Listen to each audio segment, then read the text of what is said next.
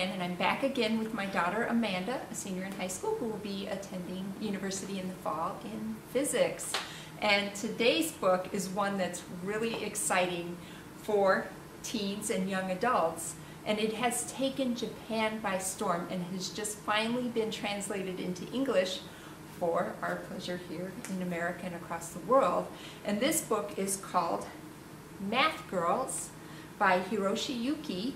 And this book combines part math textbook and part teen romance. And who could imagine that's even possible? But this has gone over so well in Japan that they create songs and videos and clubs all about this book because it is so engaging and enthralling. So now this is a first for me to actually recommend a book that I haven't read completely through, but believe me, even though I've started it, I want to finish it. It's very fun and exciting. Yes.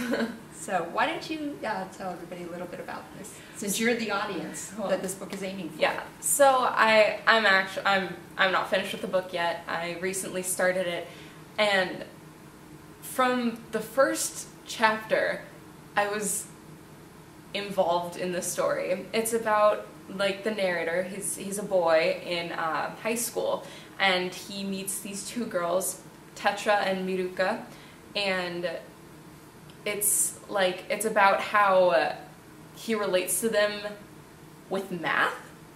And he with Tetra, he's tutoring her in math, and then Miruka, they like quiz each other in math because they both have the strong love of math. And this book is just so interesting. I find, like, as I'm reading it, even though I'm still like on the basic math stuff, I'm learning more about the history behind math. I'm like actually understanding it instead of memorizing it, and that's what the story is about. And well, that's part of what the story is about. It's also this love triangle between the narrator and Tetra and Miruka, and it's really interesting. So yeah, this book truly is a textbook, a math textbook mixed with that romance story. And the math is not watered down, it's not washed over. There are formulas in here. We start with some basic algebra and we move all the way through Fibonacci numbers, through calculus, through differential equations.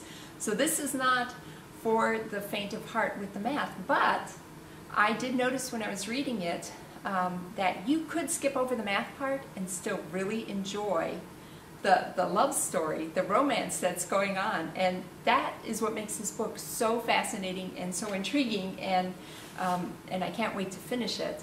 But we were both really excited. We wanted to let people know that you might want to get this for your math-inclined or romance-inclined teen.